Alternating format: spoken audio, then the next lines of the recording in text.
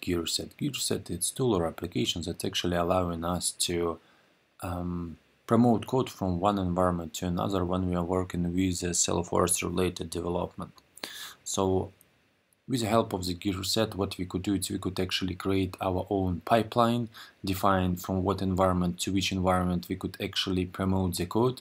We'll be able to organize the JIT related branches related to different environments, and we will be able to simplify actual commits, and possibilities, for us to promote code from one environment to another with the help of the Gearset.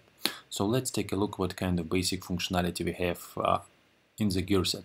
So one of the main, let's say, tools or main chapter in that application, it's compare and deploy. So it's actually allowing us to deploy and compare between each other Salesforce related metadata, CPQ configuration and velocity items. So at this moment we have a possibility for us to, for example, compare two Salesforce organizations, and if there will be some dips found based on our, let's say, comparison filters, and what we could do is we could actually promote the changes from the source location to the target location. The similar idea is related to scratch org or, for example, source control system or even local files. So if, for example, we have some archive, right, and we would like to deploy it to some environment, or we would like to merge it into the JIT related to our organization, we could actually use it. So at this moment, Gearset, if I remember, support Azure DevOps, it supports JIT, and it should support GitHub, and I think GitLab. We will take it. We will take a look a little bit later when we will take a look into the documentation. But at this moment, it's just for your information that you could actually combine those, let's say, source control system and use them with Gearset together. So as you could see, as a part of the tool, we also have a possibility for us to save our comparison, to prepare draft deployments, to be able to let's say later share them with other persons. We have possibility to check our comparison history for whatever reasons. We have a possibility to, like when we are doing our deployments, when we prepare in a pipeline and do our deployments from one environment to another, to, for example, run our monitorings.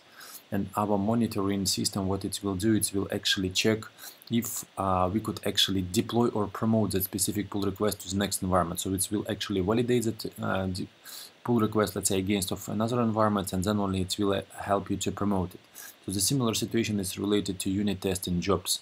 So how it's works, it's, let's say, have a hook, right? And when we created a new pull request, so when that pull request will be validated against an environment, so unit tests validations will be included. So as well, Gearset contains quality gates. So that means that against of each environment that you have in the pipeline, you could apply quality gates related to your organizations. Like, for example, I don't know, like unit test code coverage, or for example, complexity of Apex classes, or for example, sharings or security items check, and all other stuff which we could think of, or which exist in the PMD checks. So other items which we could also do here, it's related to possibility for us to configure and deploy items, right? So we could perform data deployments. So that means that we could from one, let's say, source organization grab our data, right, and then promote the data to the target organization, and then we could check what was our deployment history.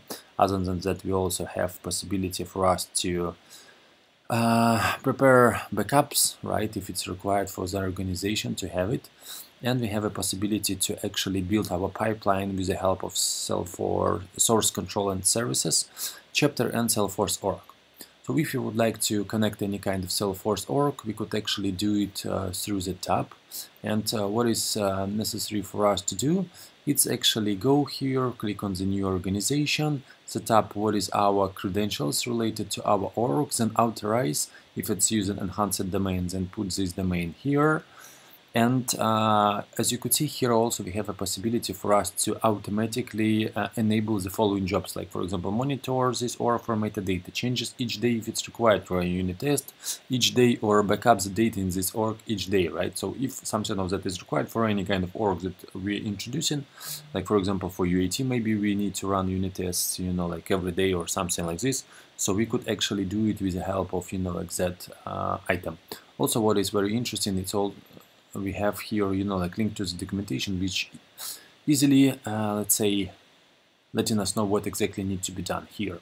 So once we connected our Salesforce orgs, right? So there might be different orgs, like for example, development org, UAT org, QA org, production org, right? So we will then use them for us to be able to combine it all together and build our pipeline.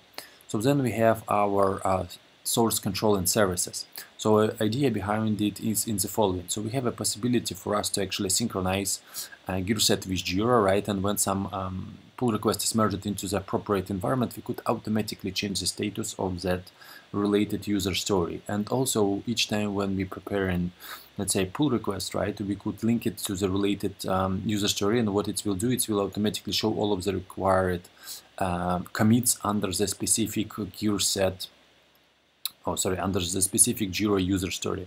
So via that manner, you could actually always, when you're looking into the pipeline and you're observing pull requests to promote from one environment to another, you will be able to see the statuses of the related user stories, right? And then you will be able, like, to not ask your developers to sit and take a look when the actual job will be deployed, right? To then change the status on the related user story, so it will be done automatically.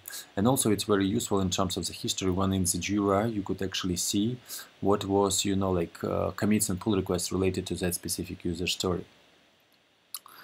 So when we go into the creation of the pipeline, so here we could specify the name of our pipeline, we could specify what is our repository and select exact repository.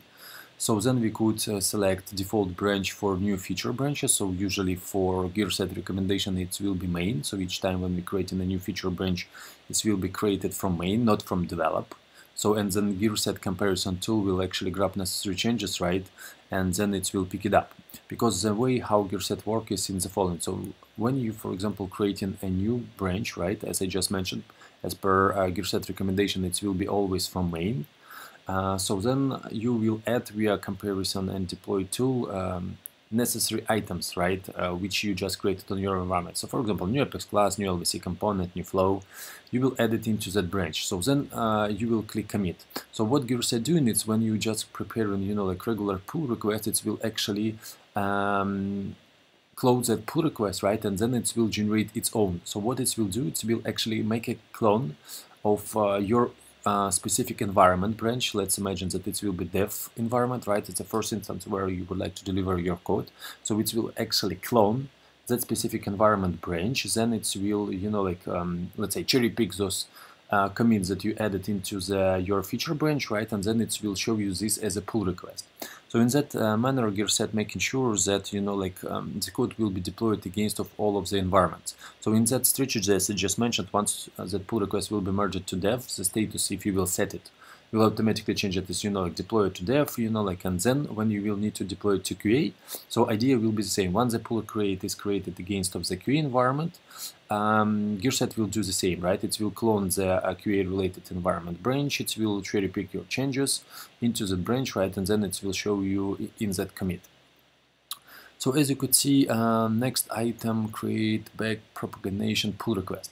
So it's related to the following. Like for example, when you did some release, or for example, you did some hot fixes and you applied them to your environment, for example, at the top level, right? So you need to then back promote those changes to the low level environments to make sure that it will actually exist in the basic branch, right? To not override it, like when some developer will do new development on some touched items. So that will help a lot, right? And your pipeline will automatically show you what kind of back promotions you need to do.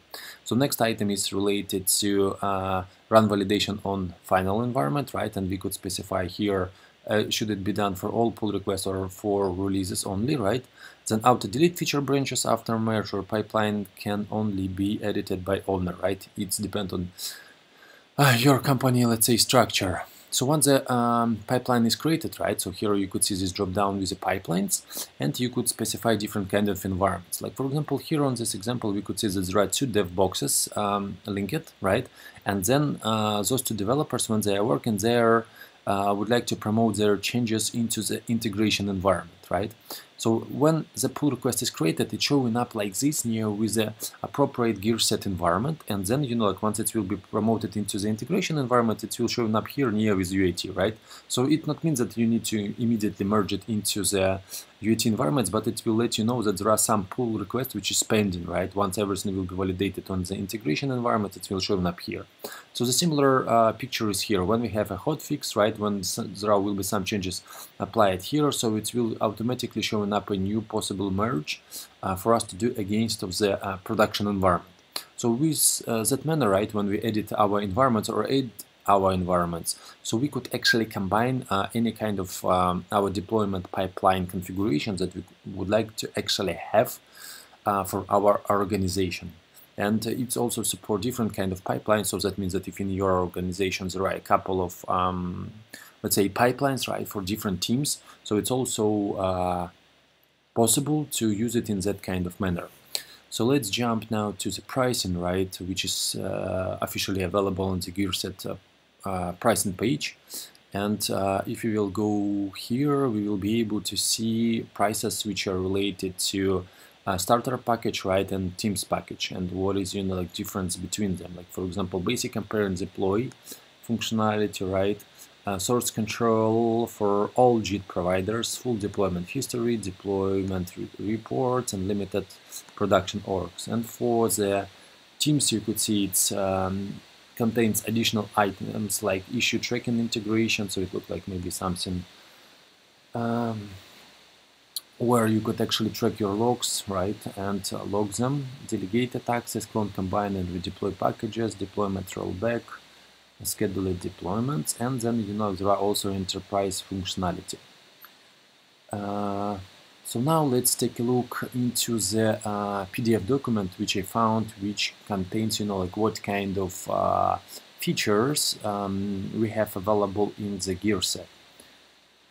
So we have an opportunity to do metadata deployments, integration with JIT and other tools, automated CI/CD pipeline, okay, full support for DX, data deployments, so I think we briefly discussed it, backup and restore, audit and reporting, okay, product features. So we have a possibility for us to add developer, sandbox, and production orgs. We have a possibility to also add scratch orgs. We have a possibility to work without a problem with situations where we have my domain enabled, connect to any JIT-based version control system. Let me see what is here. GitHub, GitLab, Bitbucket, Azure DevOps, AWS code commit, so all of them are actually supported.